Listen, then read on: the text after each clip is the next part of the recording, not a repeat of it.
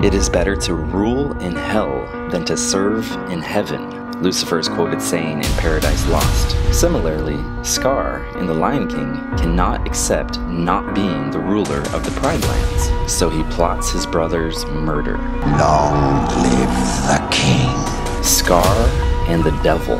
Both were the right-hand man of the person they betrayed, and both did so out of jealousy and a desire to rule the kingdom. Satan's motives stem from a deep-seated desire to be like God, so he uses lies and manipulation to deceive us into his way of thinking. Pride and selfish ambition reflect his spirit and nature, so we needed a true and righteous lion, a Lion of Judah, to take on our image and our likeness, to take out the crafty serpent with the most powerful of weapons, humility and obedience to the Father.